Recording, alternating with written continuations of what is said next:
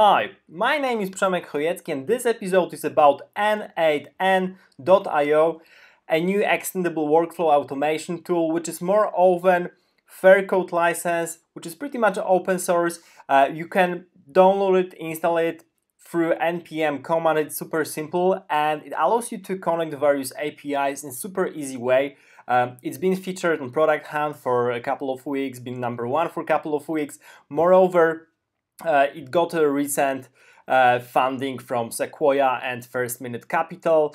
There's solo founder from Germany, from Berlin, and it's really cool and it's really easy to use. It also looks great, and this is what I wanted to show you, because basically you'll be able to join various triggers, join various APIs through this UI and make simple applications in no time, super easy. Really to play around with different APIs and applications. I guess the biggest competition to n8n is Zapier, but Zapier comes with pricing which is quickly scaling up, especially if you connect over 2 or 3 applications. And this is totally free, especially if you host it yourself. So that's why it's really great. And I wanted to make this short movie for everyone to take notice of that application and play around. So if you open everything, it opens in your basically web browser as Jupyter Notebook. This is how it looks like. I can, for example, open one of the workflows I've done before, which is a simple workflow to manage your WordPress and basically get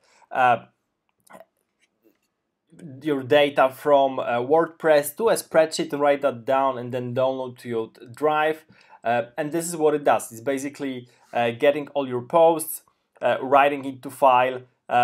You can click on everything and then see details, what's happening here at each node, execute each node separately, or do that all at once. You can have active triggers, which means that the whole process is acting in the background in a live way.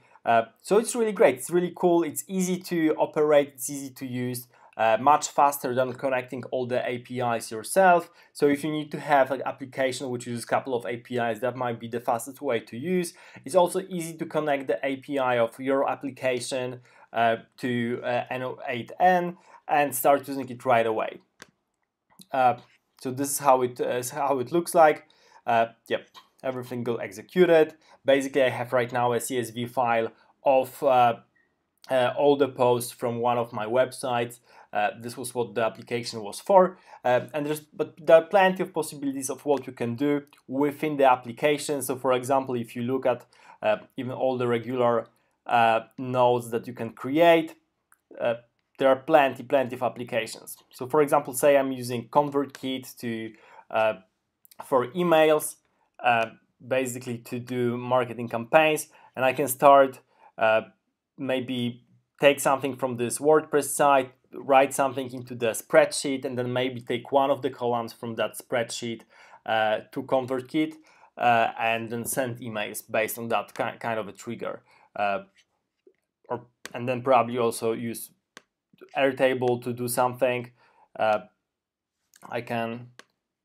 are many things I can start doing.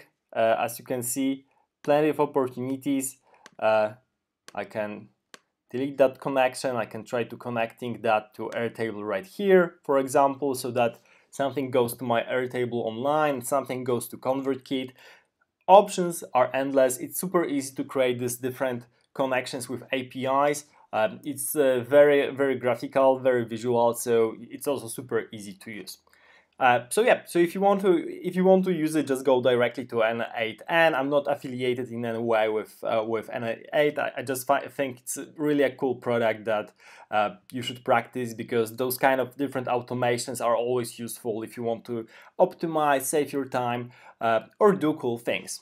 Thank you for watching. Please subscribe to my channel, give me a like, and see you in the next episode.